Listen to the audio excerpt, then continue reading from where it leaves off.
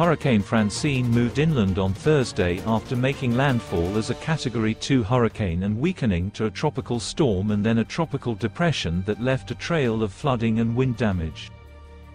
It is reported that Francine will worsen as it moves across west-central to south-central Mississippi on Thursday and Friday. According to the National Weather Agency, the maximum sustained wind gust speed has decreased to near 35 miles per hour. As a result of this extreme storm, around 6 to 8 inches of rain fell in the New Orleans area, causing flooding in a number of areas. Several videos circulating on social media can be seen showing the seconds of Hurricane Francine, which hit a number of areas in Louisiana last Thursday.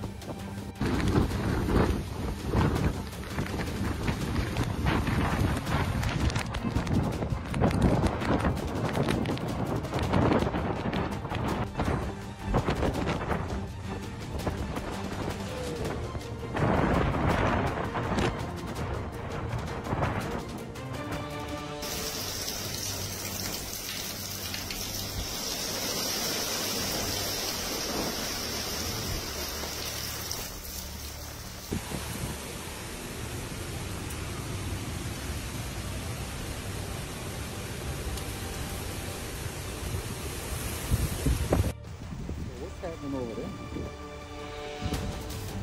They're trying to make a lot of gumbo or something.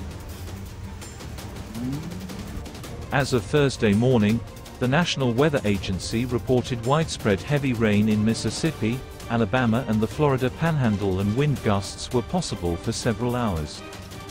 Additionally, a few tornadoes are possible on Thursday, weather officials added, especially Thursday morning and afternoon from the Florida Panhandle to north-central Alabama.